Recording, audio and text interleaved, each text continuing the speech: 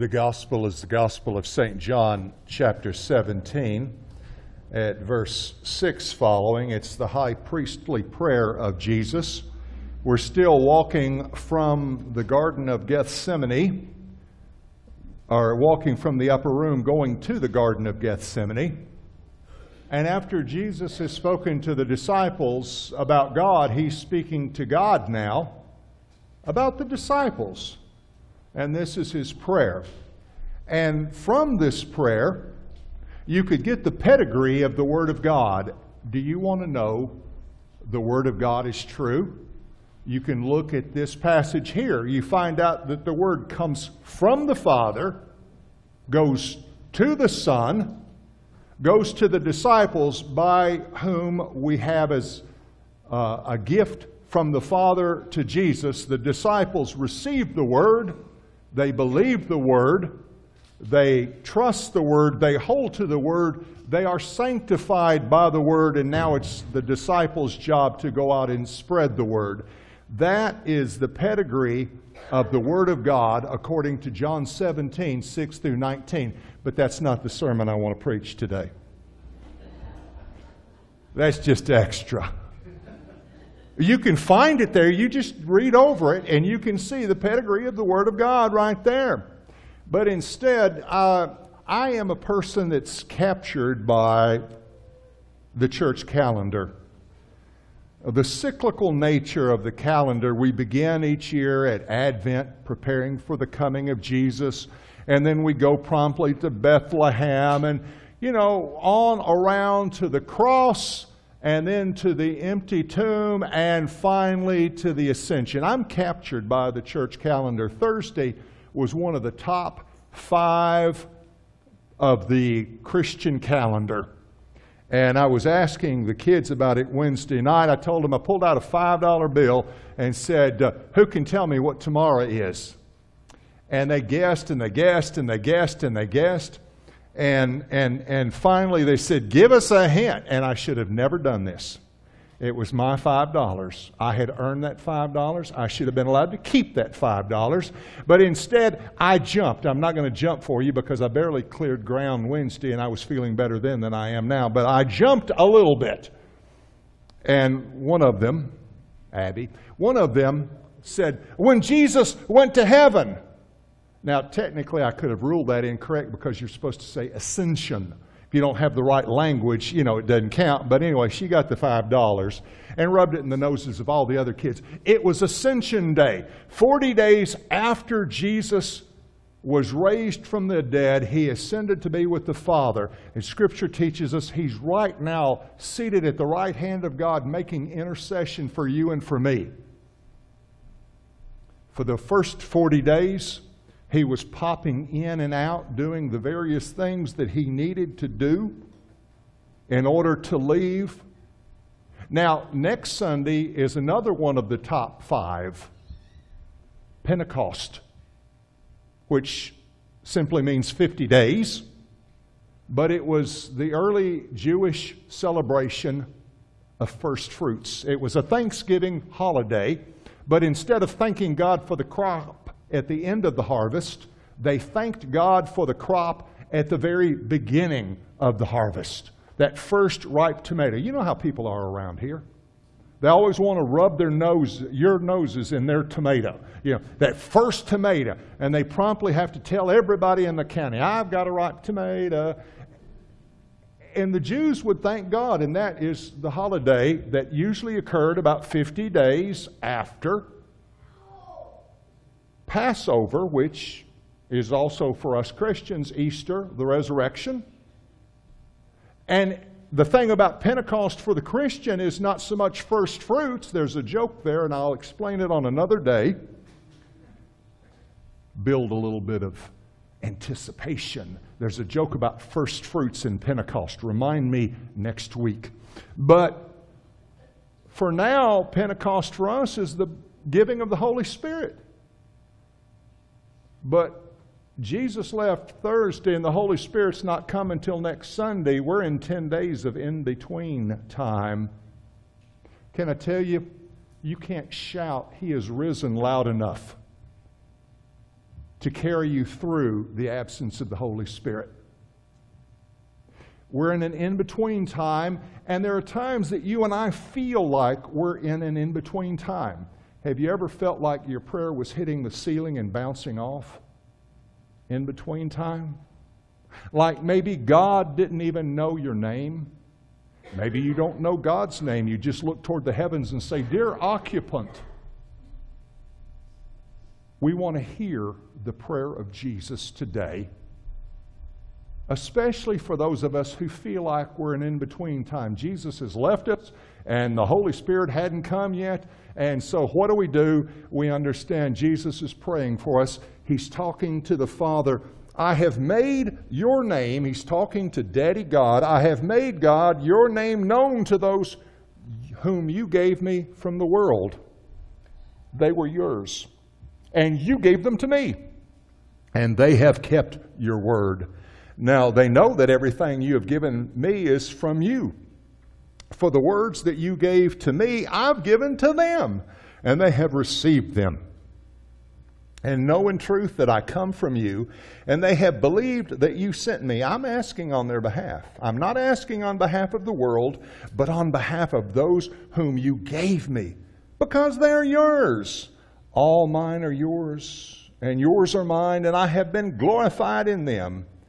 And now I am no longer in the world, but they are in the world, and I am coming to you, Holy Father. The word of God for the people of God. Thanks be to God. Father, may the word of my mouth, the thought, the meditation, the heart of all here today be acceptable, or in the name of Jesus become acceptable. You alone are our strength, our Redeemer. Amen. He tells the Father, they received the word, they acknowledge it's from you, and they have kept it. Of all the things that you could think Jesus would talk to Daddy God about, that would not be one of them. You might think, well, they'll run at the first sign of danger. You might say that the one called Rock will deny me 3 times the first time he gets opportunity. You might say that those named the sons of thunder, James and John, the Boanerges brothers, y'all know the one? You know what Boanerges literally means? Sons of thunder. You can see that on the back leather jacket as they run through town on the camel with racing stripes. Sons of thunder. They're arguing who's going to sit on the left, who's going to sit on the right. You can hear the disciples ask Jesus, why couldn't we do that miracle? And Jesus, very much tongue-in-cheek, said, oh, didn't you know that kind only comes out by prayer and fasting? Have you prayed? Have you fasted? No, instead of saying that, what does he say about the disciples? They're gifts, God, from you. And they have received the word, they've believed the word, and they have kept the word. It's like Father wrapped us up in the prettiest wrapping paper, placed us under the tree, and when Jesus unwrapped us, he said, just what I always wanted. We, in this prayer, are gifts from the Father to the Son. Jesus, earlier in John's Gospel in chapter 6, will say, no one comes to me unless the Father draws them. That's why we Methodists believe so strongly in grace. Before you ever said yes to Jesus, God the Father was already at work, working in your life, drawing you to Jesus. Now, you should have said amen. It's too late if I have to tell you it doesn't count. But that's the essence of it. Daddy God is already working to draw you to himself. And when he makes it, he gives you to Jesus. And Jesus says, oh, God, that's just what I wanted. No matter how you feel. We hear in Hebrew Scripture that the heart is deceptive above everything and desperately wicked. No matter how you feel about God, what Jesus says about you is you're a gift from the Father, and he receives you with joy and gratitude. But in case that's not enough, in his prayer life, he wants to give us certain gifts. Protect them in your name that you have given me, so that they may be one as we are one. While I was with them, I protected them in your name. that you have given me. I guarded them. Not one of them was lost except the one destined to be lost, so that the Scriptures might be fulfilled. The first thing he gives us in prayer is protection. Now, it's not protection from the devil. That's verse 15. That's not till gift number 3. So who is he protecting us from in gift number 1 in our prayer that we receive during this high priestly prayer Jesus prays on our behalf? Well, the hint is, what's he praying for? That they may be one as we are one. Protecting us from us. I was taught by a professor at Emory University. Now, I don't know if this is good theology, but this is what I was taught. That the church is very much like Noah's Ark. If it wasn't for the storm on the outside, you probably couldn't stand the stench on the inside. I'm just telling you. Sometimes we need to be protected from one another. I remember the time that I had back surgery. I thought I had held up very well, but when I came back the first Sunday in the pulpit and the lay leader was thanking God for Earl's successful recovery from back surgery, my wife pipes up and says, "He's a whole lot easier to live with now." You know, sometimes we need protecting from one another, even if we think we're doing a good job. Bless God. Back in the 60s, the comic strip Pogo would give pogoisms, and one comes to mind. I have met the enemy, and he is us. Jesus is being the buffer here between you and I. Suppose I come in someday and I'm not feeling real good, and I do something or say something that's upsetting to you or troubling to you. Jesus is coming in prayer life, buffering between us so that we can be unified and one. To what degree? To the degree the Father and the Son are unified. He's praying that they be one. Protect them that they be one. And to the degree that you and I, Father, are one. Protection is his first gift. He gives an additional gift. Verse 13. But now I am coming to you, and I speak these things in the world so that they may know my joy made complete in themselves. The second gift he gives is his joy. Joy is not giddiness or drunkenness. Joy is knowledge of the presence of God in your life and all that that brings. What I'm saying here is, while you're aware of the cross, your focus in life is more on the resurrection.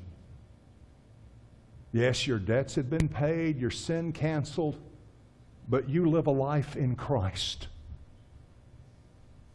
And the resurrection gives joy that you can face any trouble, any trial, and know that God is with you, and you will be with God for all eternity. Too much of the time it may look like we're baptized in vinegar, and yet baptized, I wanted to say water, but I'm going to say what the truth is, the Holy Spirit. Baptized in the Holy Spirit gives joy, gives life abundant. Number 3 is the devil. But here that the devil is only number 3, not number 1. Can I teach you a little bit about the devil before I go back to my sermon? We're told in 1 Peter that he prowls around like a roaring lion, seeking those whom he may consume. You with me? When do lions roar? Not when they're hungry, when they're scared.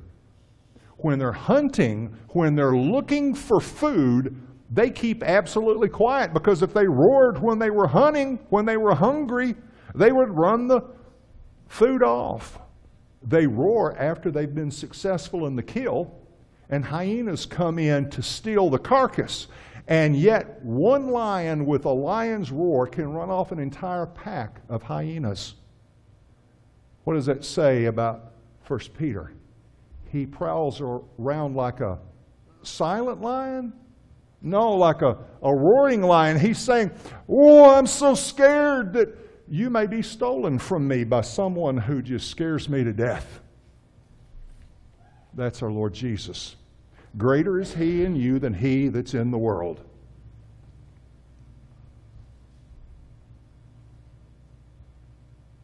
I have given them your word.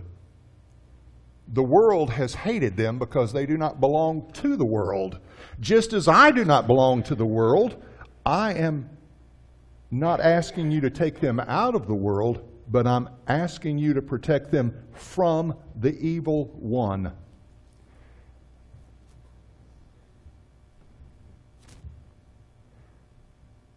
In the Lord's Prayer, deliver us from evil. That's not a good translation. You know what a better translation is? Deliver us from the evil one. Sometime in centuries gone by, in the translations into English, they dropped the idea that evil was personified, was a person. But if you make an accurate, literal translation, it's deliver us from the evil one. Evil is not just accidental. Evil is a person seeking to eat your lunch. Do I believe there is a devil? What Earl believes is irrelevant. Jesus believes there's a devil. That is what is relevant in teaching. And yet, we're protected. We're protected by the prayer of Jesus to the Father. We're protected by the word He spoke to us that we received, believed, and trusted. We're protected, which means we can go out. He doesn't call us from the world. He doesn't call us to be scared and running. He doesn't call us to be safely in our little fort God. He calls us to be in the world, but in the world protected. In the world able to do ministry because the devil can't touch us. A last gift, number 4. They do not belong to the world just as I do not belong to the world. Sanctify them in your truth. Sanctity, sanctification. Sanctify them in your truth, in the truth. Your word is truth. As you have sent me into the world, so I have sent them into the world. And for their sakes I sanctify myself, so that they also may be sanctified in truth. 2 thoughts. Our sanctification is in Jesus. It's not in my ability, it's not in your ability, it's in His ability. But what does it mean to be sanctified? You've heard me say before, if you were awake at this point in the sermon, that back in a previous century, we would teach our young boys, don't drink, dance, or chew, don't go with girls that do. And we call that holiness. Sanctus, from which we get the word sanctification, means set apart. Set apart for exclusive purpose or use. Sanctified. What he's saying there is, I'm not interested in a hot date on Friday night. I want a bride that is pure and holy, set apart from my own use. My own dear bride, the first time we were in Florida at the beach, looked to me and said, if thine eye offend me, I will pluck it out. She was saying, set apart. Don't even read the menu. You're not going to order. Holy. Pure. The Word of God setting us apart for the purposes of God, so that we can live out day to day a life that proclaims the Word of God. That's His prayer. That lets us know we're not alone, we're not forsaken. In the name of the Father, the Son, the Holy Spirit. Amen.